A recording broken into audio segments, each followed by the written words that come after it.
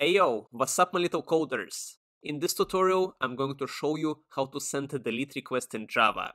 But before sending a delete request, we first of all need to have an API which would allow us to do it. For that, we are going to use today a service which is called restful-api.dev. This service supports main HTTP methods, including delete. It's free and doesn't require any registration, so it's perfect for learning and practicing.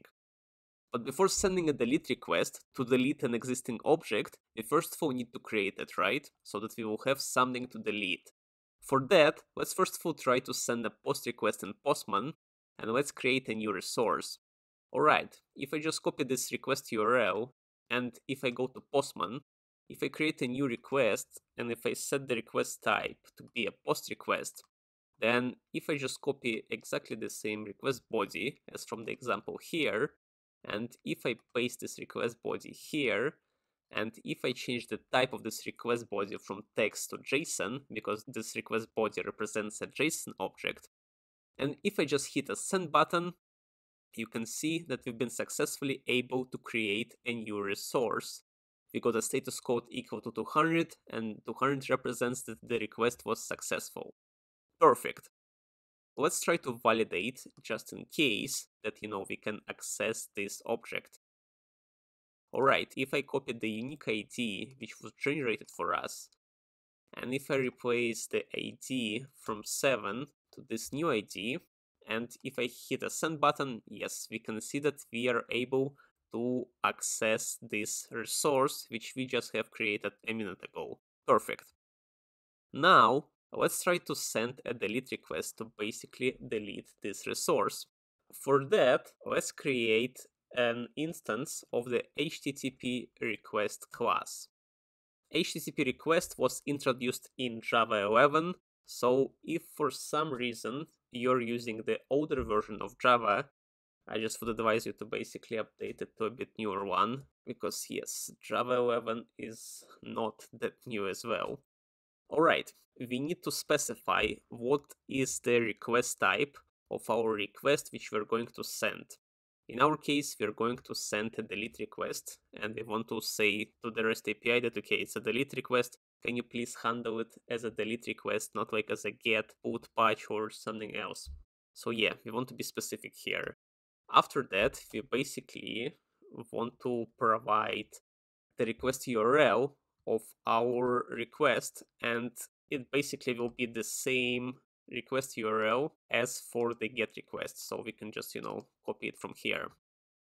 Let me just paste it here, and after that I can just call .build, and that's it. Our request is basically ready now.